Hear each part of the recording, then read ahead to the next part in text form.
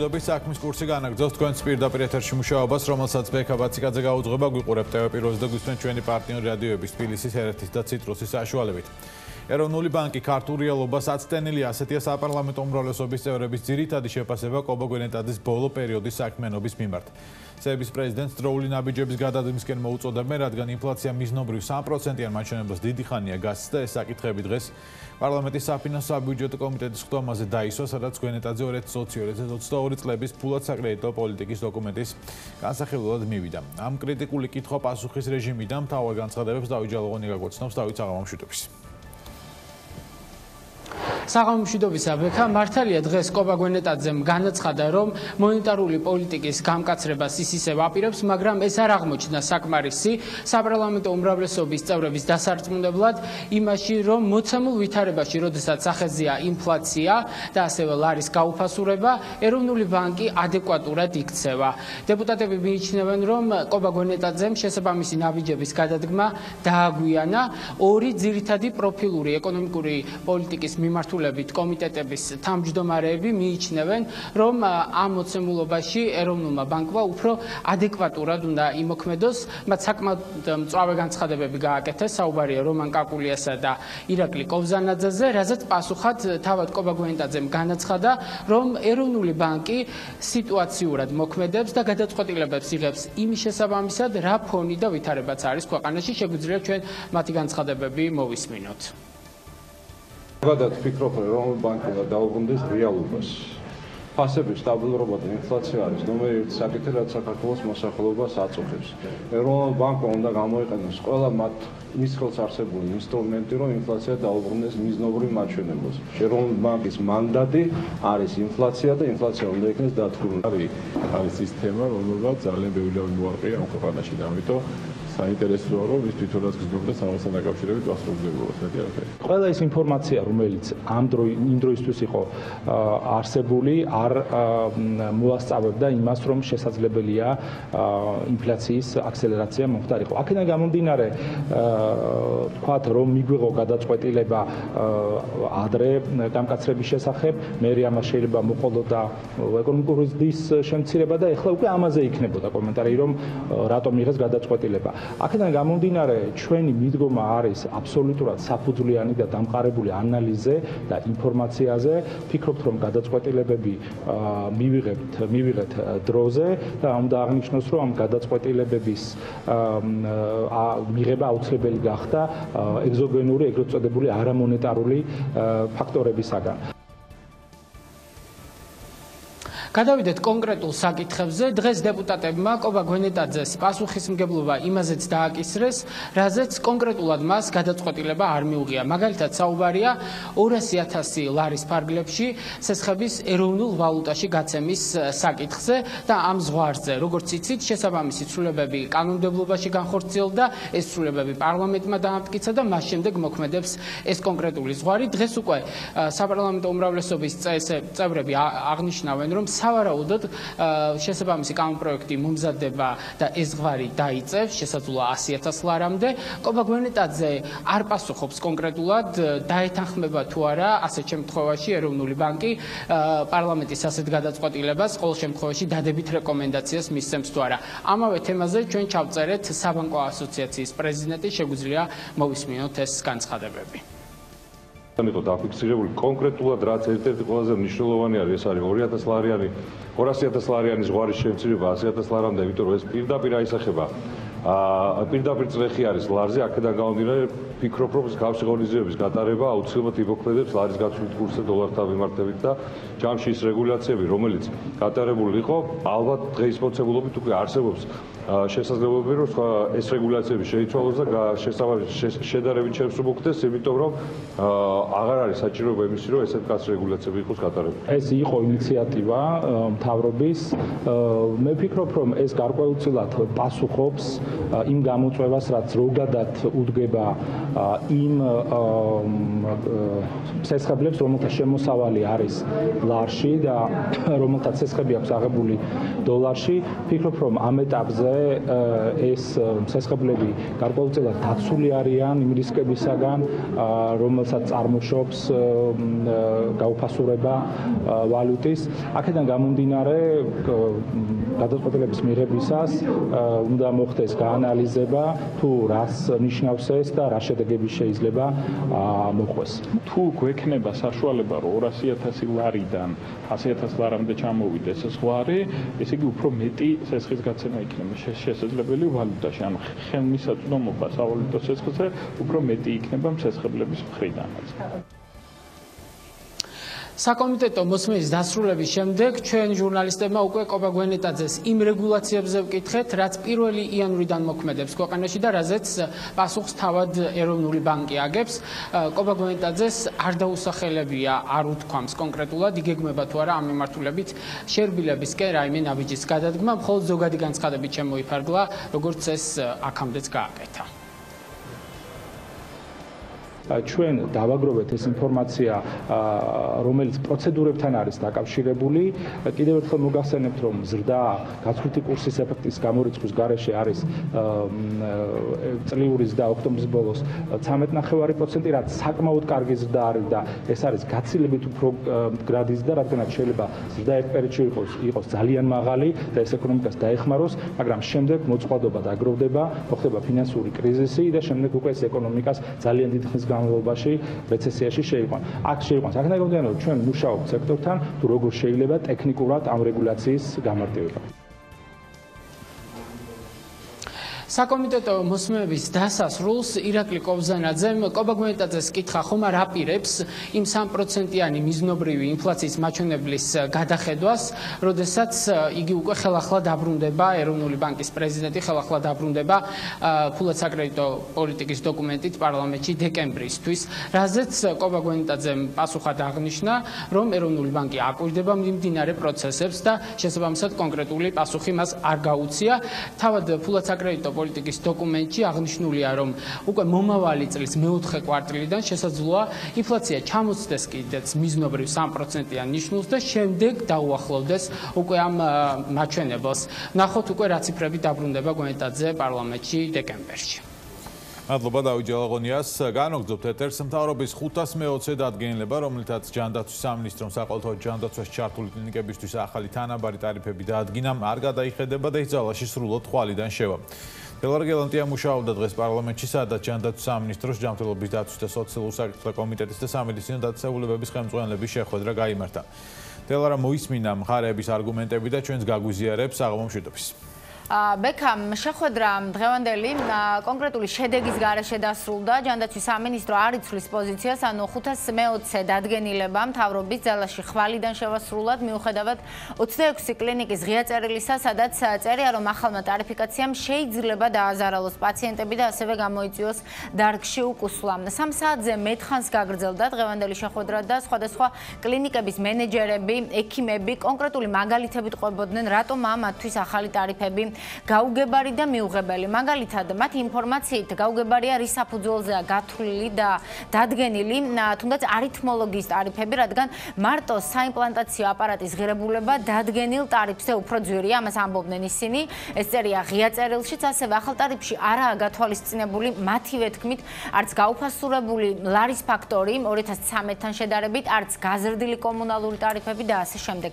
და ყველაზე მთავარი, სამედიცინო სექტორი აცხადებს, რომ მათ ჰქონდათ სურვილი მინისტრთან შეხვედრის, რაც არ შედგა, ასევე მათივე თქმით დადგენილების გამოცემამდე არც მერე მათ არავინ დაკავშირებია და დღეს ერთადერთი ისინი მადლობას უხდიდნენ ბიზნეს ომბუდსმენის აპარატს და დეპუტატ ლევან კობერიძეს, რომელთაც წამოწიეს ეს თემა, მაგრამ უკვე დაგვიანებულია. ხო, ანუ ხვალიდან ახალი ტარიფებით მოუწევს მუშაობა. ასე გამოდის, თუმცა დღეს ერთადერთი რაზეც შეთანხმდნენ, ეს იყო ის, რომ შეიქმნება სამუშაო ჯგუფი და იმსჯელებენ ამ ტარიფიკაციას სიტუაციაზე. სხვათა შორის დღევანდელ შეხვედრას თავად მინისტრი ჯანდაცვის ეკატერინე ტიკარაძე არ ესწრებოდა, მას 2 მოადგილე ჰყავდა პარლამენტში გამოგზავნილი. თამარ გაბუნია შეხვედრამდეც და მერეც აცხადებდა, რომ კლინიკების პრეტენზიები არგუმენტირებული არაა. რიგი ტარიფები მისი თქმით არის გაუგებარი და მინისტრის მოადგილე დღესაც ვერ ხედავს იმის საჭიროებას, რატომ უნდა ჰქონოდა სამინისტროს ასეთი კომუნიკაცია კლინიკების მენეჯერებთან უკვე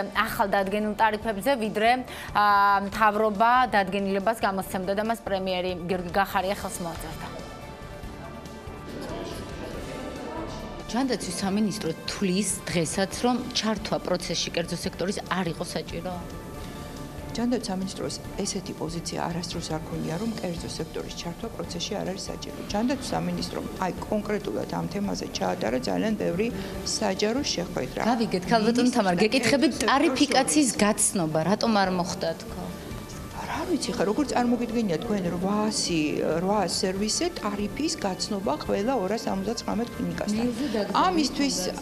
ამისთვის სოციალური მომსახურების სააგენტოს აქვს შესაფერისი მექანიზმი, რომელიც მას აქვს მინიჭებული მისი კომპეტენციის ფარგლებში, ის ამ მექანიზმს მიყვება და ამ მექანიზმის ფარგლებში ოპერირებს. ეხა რომელი სადაზღვევო კომპანია უთანხმებს ტარიფს მის მიმწოდებელს?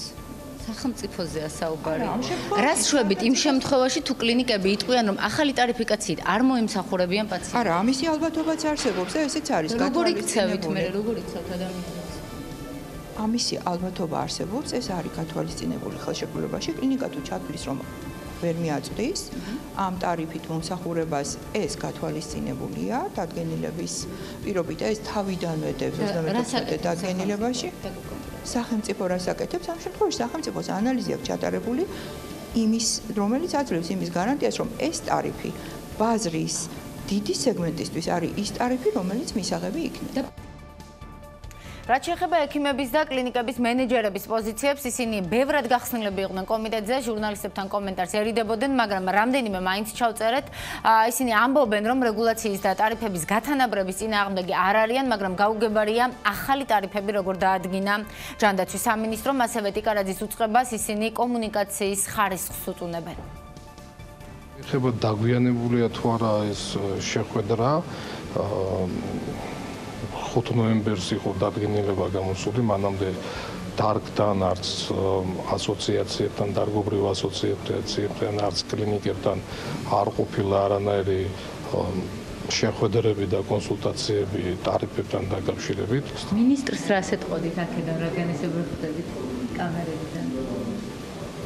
როცა შეხვდები, მაშინ მეტყვი აუცილებლად. თუ კარდიოლოგიის და კარდიოქირურგიის მაღალტექნოლოგიურ დარგებს ამ ტარიფით მიადგა დიდი ზარალი და მიადგება დიდი ზარალი, მინდა თქვა როგორც გულის რიტმის ასოციაციის ხელმძღვანელს, რომ რითმოლოგიური სამსახური არის საერთოდ გაუქმების და მოსპობის წინაშე, რეალური საფრთხის წინაშე, იმიტომ რომ ის ტარიფები რაც არის მოწოდებული და უკვე დადგენილი, ბევრად ნაკლებია, ვიდრე რეალური თვითღირებულება პროცედურის არა, თვითონ აპარატისა. აი უბრალოდ მაგალითს მოგახსენებთ, ჩადებული ახალ ტარიფიკაციაში კორონავირის სტენტირების შემთხვევაში სტენტზე არის 300 ლარი გამოყოფილი.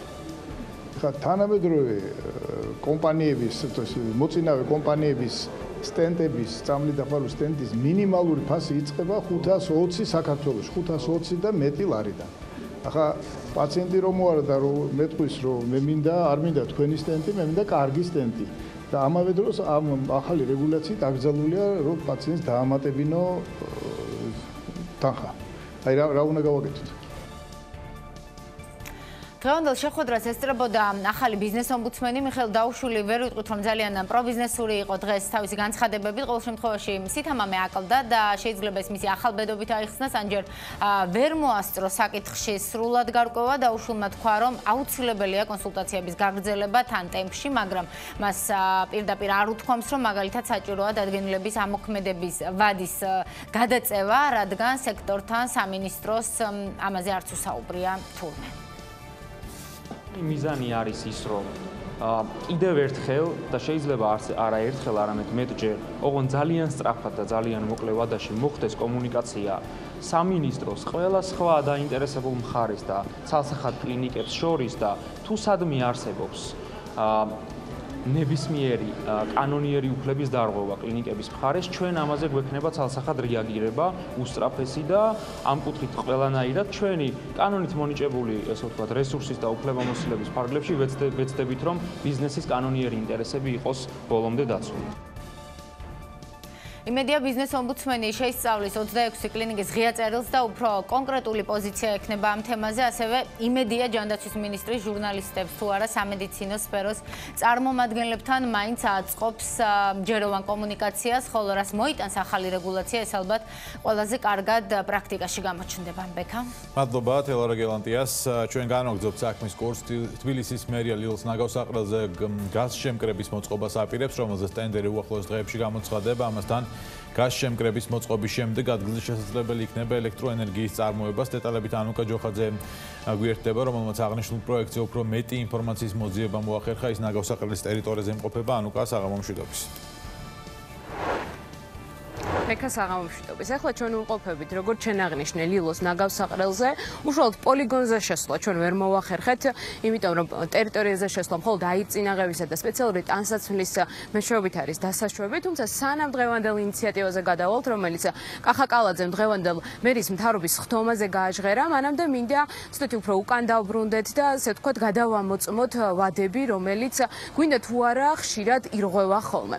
თბილისის მერმა კახაკალაძემ აღნიშნული ინიციატივა ლილოს ნაგავსაყრელთან დაკავშირებით ჯერ კიდევ 2019 წლის ზაფხულში გააჟღერა და აღნიშნა, რომ ლილოს ნაგავსაყრელზე არსებული სიტუაციის გამოსწორებასა და ასე ვთქვათ, გაზშემკრების მოწყობასთან დაკავშირებით დოკუმენტაციის მომზადება სექტემბერში უნდა დასრულებულიყო, რის შემდგომაც უნდა გამოცხადებულიყო ტენდერი.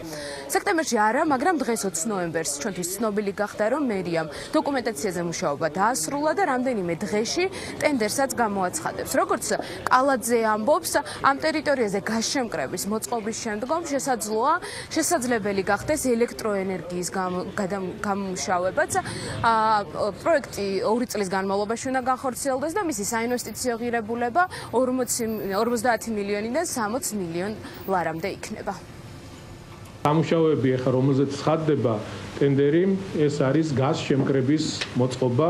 ის გაზი, რაც გამოიყოფა, მოთავსებული იქნება ერთ კონკრეტულ ადგილზე, შენახული იქნება და მეორე პროექტი აქ მინდა ვიცე-მერს დავავალო ბატონ ირაკლი ხმალაძეს, რომ ესე იგი ყველა განვითარებულ ქვეყანაში როდესაც ხდება ამ გაზის შეკრება, შემდეგ მისგან ხდება გადამუშავება და ელექტროენერგიის წარმოება. შესაბამისად, ეს ბიზნეს სექტორისთვის ვფიქრობ ძალიან საინტერესო იქნება და აქტიური კომუნიკაციით უკვე შეგვიძლია დავისხოთ პროექტზე მუშაობა.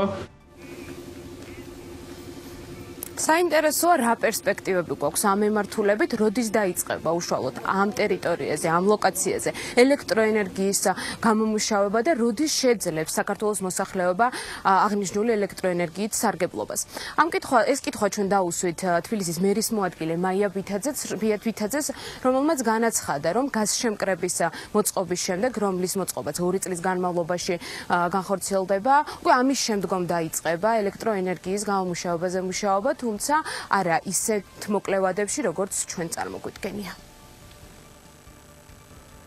გათვლილი აქვს ამ ჩვენ ექსპერტებს, რომლის მიხედვითაც, ასე ვთქვათ, პიკი, მეთანის წვის პიკი რამოდენიმე წელიწადში, ასე ვთქვათ, პიკს მიაღწევს დაახლოებით 7-8 წელიწადში, იმიტომ რომ მეთანს დრო ჭირდება, რომ ასე ვთქვათ, წვის პიკს მიაღწიოს და დაახლოებით არის 20-30 წლიანი მაქსიმუმ პერიოდი, როდესაც ელექტროენერგიის მიღება შესაძლებელი იქნება კონკრეტულად ამ ლოკაციიდან. თუმცა იქიდან გამომდინარე, რომ ეს გაგრძობითი პროექტი იქნება, ანუ მე რო ვთქვი, რომ ეს სეპარირება ნარჩენების აღდგენა თბილისი ნაგავს მუდმივად წარმოშობს, შესაბამისად ეს იქნება პირველი ეტაპი, რომელიც საომალოდ გაგრძელდება.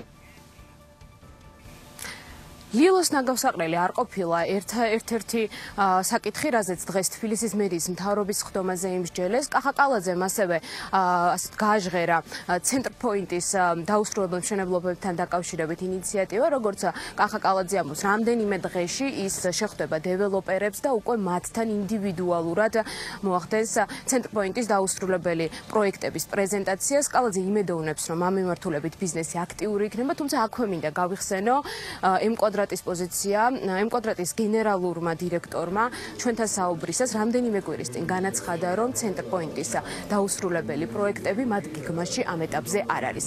აქვე შევახსენებ მაყურებელს, რომ M კვადრატი სვეტის დაუსრულებელ პროექტებზე ამ ეტაპზე მუშაობს.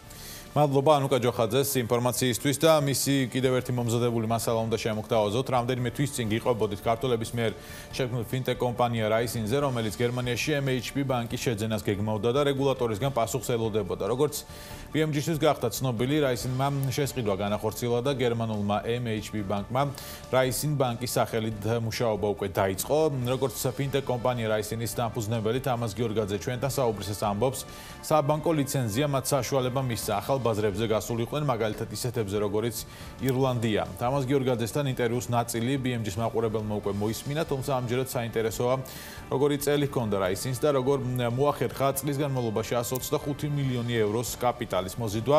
გიტოვებთ ინტერვიუს და გემშვიდობებით ხოლმე ნახავთ. დულობას გიხდით ინტერვიუსის და მინდა დავიწყო ბოლოს სიახლით, რომელიც ჩვენი ეთერის საშუალებით გააჟღერეთ MHP ბანკის შესყიდვასთან დაკავშირებით დასრულდა თუ არა უკვე პროცესები და დაიწყო თუ არა ბანკმა უკვე თქვენი კომპანიის ოპერირების ქვეშ მუშაობა. შესყიდვის პროცესი დასრულებულია. ბანკის გადავარქვით სახელი და გახდა რეიზინ ბანკი და რეიზინ ბანკი უკვე თავის მუშაობას აგრძელებს და ახალი ბრენდით მუშაობს. და საინტერესო ისიც არის, რომ უკვე ინვესტიციებს ვაკეთებთ ბანკში. ბანკმა დამატებითი თანამშრომლები აიყვანა, 45 ადამიანი მუშაობს დღესდღეობით ფრანკფურტში. ვაწარმოებთ ინვესტიციას ბანკის ტექნოლოგიაშიც, როგორც ახალი საბანკო სისტემების შეძენაზე, ისევე ახალი კლიენტების, ძირითადად ფინტექ კომპანიების, მაგრამ ბანკების ონბორდინგზე თვითონ ბანკის შიგნით. კომპანიის პრობლემას უქმნიდა ის, რომ არ ქონდათ საბანკო ლიცენზია. ეხლა უკვე შეგვიძლია თამამად თქვათ, რომ ამ მიმართულებით უფრო მეტი შესაძლებლობები გაქვთ. კონკრეტულად რო გითხრათ, რა შესაძლებლობები მოგცათ უშუალოდ ამ შესყიდვამ და ამ გარიგებამ რეიზინს. ერთ-ერთი ისეთი ქვეყანა იყო ირლანდია, რომელშიც ვერ შევდიოდით იმის გამო, რომ საბანკო ლიცენზია არ ქონდა და აი ამ საბანკო ლიცენზიის მეშვეობით და ბანკის სახელით შევედით ირლანდიის ბაზარზე და ახლა რეიზინ ბანკი აწვდის ჩვენს სერვისს მომხმარებლებს ირლანდიის ფარგლებში უკვე თვეზე მეტია. ჩვენს ინტერვიუში ამბობდით, რომ დაახლოებით 11 მილიარდი ამერიკული დოლარის ოდენობის, ასე ვთქვათ, თანხები იყო განთავსებული 62 პარტნიორ ბანკში დეპოზიტებზე. მე მგონი განახლებას უკვე საჭიროებს ეს რიცხვები, რა ხდება ეხლა? ახლა ჩვენ მიახლოებით 19 მილიარდ დოლარს მივახციეთ, 17.5 მილიარდი ევროზის, ესე იგი გავაკეთეთ შუამავლობა ბანკებსა და მომხმარებლებს შორის და სულ ჩართული არის სისტემაში 86 ბანკი 25 ქვეყნიდან, ესე იგი ბანკების თვალსაზრისითაც პროგრესი მოხდა. ეს ბანკებია ის, ვინც კლიენტის დეპოზიტებს იღებს, ესე იგი დეპოზიტარი ბანკები. ამის გარდა რამოდენიმე ბანკი შემოგვიერთდა, რომელიც თავის კლიენტებს ჩვენს სერვისს აწვდის, ესე იგი API-ის მეშვეობით ინტეგრირებული არის ჩვენი სერვისი. უახლესი ბანკები და ფინანსური კომპანიები, რომლებიც შეუერთდა ამ ქსელს, არის Legal & General დიდ ბრიტანეთში, გერმანიაში შეგვიერთდა შპარდა ბანკ ნიურნბერგი, შემოგვიერთდა Scalable Capital-ი, მონიზი შემოგვიერთდა ახალი ნეობანკი, რომელიც ესტონეთის წარმომადგენელი სტარტაპერით არის დაარსებული ინგლისში. კომპანიაში, ასე ვთქვათ, ისეთმა ფონდებმა განახორციელეს ინვესტიცია, როგორც არის მაგალითად PayPal-ი, იყო Index Venture-ი და ასე შემდეგ. ხომ არ შეემატა, ასე ვთქვათ, კიდევ ფონდების რაოდენობა, ანუ კონკრეტულად ხომ არ აწარმოებთ ამ ეტაპზე რომელიმე ფონდთან მოლაპარაკებას? ბოლო რომელიც შემოგვიერთდა არის Goldman Sachs-ი, გლობალური საინვესტიციო ბანკი არის ამერიკიდან, რომელმაც თვითონ საუმხმარებლო ბაზარზე დაიწყო მუშაობა, გაუშვეს ამერიკაში და დიდ ბრიტანეთში ბრენდით მარკოსი, როგორც სადეპოზიტო ანგარიშები, საკრედიტო ანგარიშები და ჩვენს აქციონერთა სიაში შემოვიდნენ ამ წლის ზაფხულში. და 25 მილიონი ევრო ჩადეს კომპანიის კაპიტალში. ელს უკვე 125 მილიონი კაპიტალი ავიღეთ, ესე იგი ამდენი კაპიტალის დამუშავება ჯერ ვერ მოვასწარით, ეს თითქმის მთელი თანხა ჩვენს ანგარიშებზე ზის, ამიტომ რომ წელს ახლა კონკრეტულად არაფერს არ გვგმოქვთ დამატებითი ინვესტორების შემოყვანას. გარკვეულ შესყიდვებს ვაწარმოებთ, ესე იგი კომპანიებს ვყიდულობთ ჩვენ თვითონ, ბოლო რომელიც ვიყიდეთ არის გერმანიაში წამყვანი ციფრობრივი sapensio produktების მიმწოდებელი კომპანია, რომელსაც Fair ქვია. ახლა იმის ინტეგრაციას ვაწარმოებთ, ესე იგი ჩვენი კლიენტებისთვის და fair კლიენტებისთვის ორივე მხარეს რო ძალიან ადვილი იყოს ანგარიშების გახსნა, მე სრულ ინტეგრაციას გავაკეთებთ მომავალ წელს. Raising.com უკვე ასე ვთქვათ ფუნქციონირებდა აქტიურად რამდენიმე ქვეყანაში, თუმცა გეგმავდით ასე ვთქვათ ახალი ქვეყნებისათვისებასაც, ახალი პლატფორმებით გამოჩენასაც, ამ მიმართულებით თუ არის სიახლეები, ესეც საინტერესო იქნებოდა დარწმუნებული ვარ ჩვენი მაყურებლისთვის. ბოლო რომელიც გავუშვით ირლანდიაში, გავაფართოვეთ ჩვენი ბანკების სია ძალიან ჩქარი ტემპებით დიდ ბრიტანეთში დაგვემატა რამოდენიმე ახალი ბანკი, როგორც არის Oaknothi, Eldemore, ICICI. შემდეგი დიდი პროექტი, რომელზეც მუშაობთ, არის პროდუქტის გაშვება შეერთებულ შტატებში. ავუყვანეთ უკვე მეორე თანამშრომელი დაემატა და ვაპირებთ იქ 2020 წლის მეორე ნახევარში გავუშვა ჩვენი პროდუქტი. 2019 წელი უკვე დასასრულს უახლოვდება და ასე ვთქვათ შეჯამების პერიოდია. თქვენ როგორ შეაჯამებდით გავლილ წელს, რამდენად ასე ვთქვათ მომგებიანი და სარფიანი იყო რეიზინისთვის ეს წელი? თქვენ ძალიან კმაყოფილი ვართ, ბანკების რაოდენობა იზრდება, სადღაც მიახლოებით 100 ბანკს მივახლოვდებით, რომელიც ჩართული არის ამ სქემაში მომავალი წლის დასაწყისში, დღესდღეობით 88 არის შემოსული და მომხმარებლების რაოდენობაც გაიზარდა, წლის დასაწყისში სადღაც 120,000 მომხმარებელი იყო, კერძო მომხმარებელი დღესდღეობით 220,000 არის ჩვენი პირდაპირ სერვისის მომხმარებელი. მოკლევადიან გეგმებს ასე თუ ისე მაინც შევეხეთ, მაგრამ საინტერესოა უფრო გრძელვადიანი გეგმები, რას გეგმავს რეიზინი ზრდისა და განვითარებისთვის. ჩვენ ვაპირებთ ჩვენი ხედვის, რომელიც არის ეს შემნახველი და საინვესტიციო პროდუქტების ახალი სისტემის და ახალი გეგმის აგება კლიენტებისთვის, რომელიც კლიენტის უფრო მომგებიანია, უფრო ტრანსპარენტულია და ბევრად უფრო მეტ ოპციას შეიცავს, ვიდრე ჩვეულებრივი ბანკის მიწოდება. აი ამის განხორციელება გვინდა გლობალური მასშტაბით. დღესდღეობით ჩვენი მთავარი პროდუქტია შემნახველი ანგარიშები ევროპის ყველა ქვეყანაში არის წარმოდგენილი. ამის გაფართოება გვინდა ამერიკით და მე ამაზე არ გვინდა გაჩერება, გვინდა სხვა რეგიონებშიც გავიდეთ და აი ეს საინვესტიციო პროდუქტები ჯერჯერობით მარტო გერმანიაში არის და გვინდა ეს გავაფართოვოთ და ჩვენს უკვე არსებულ სხვა მომხმარებელს როგორც შემნახველი პროდუქტები, ისევე საინვესტიციო და საპენსიო პროდუქტები მომავალში სხვა ქვეყნებშიც მივაწოდოთ.